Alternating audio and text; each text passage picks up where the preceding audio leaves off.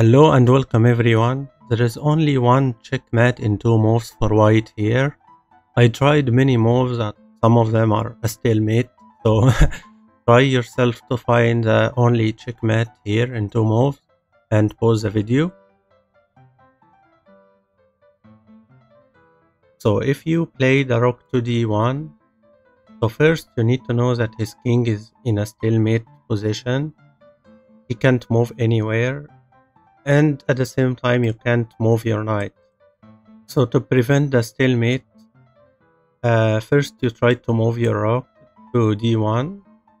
He will now can use his king from c2, and when you play your queen check from a4, that's not a checkmate because he will return to the same place to b2. If you played the bishop to b3, that's a stalemate. If you played your rook to b1, sacrificing a rook from here, he will take, and when you play your bishop check, he will run from a1, and that's not a checkmate in two moves. If you try to move your king, the waiting move to a5, so he can use his king from here, he will play his king to a3, and when you play your queen check, he will return the same place, and it is not a checkmate in two moves.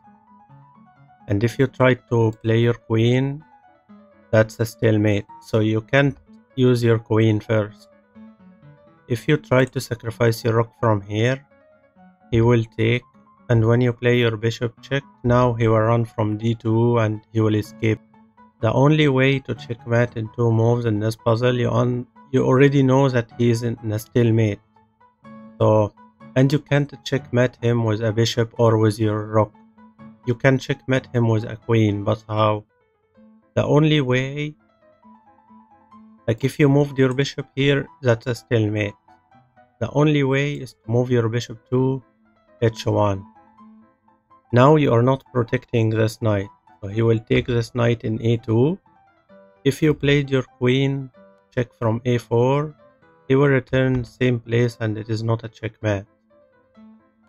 But you will play your queen to g2 right now, and that's a checkmate in two moves because when you played your bishop to h1, you opened the space for your queen, and that's the only checkmate in two moves in this puzzle.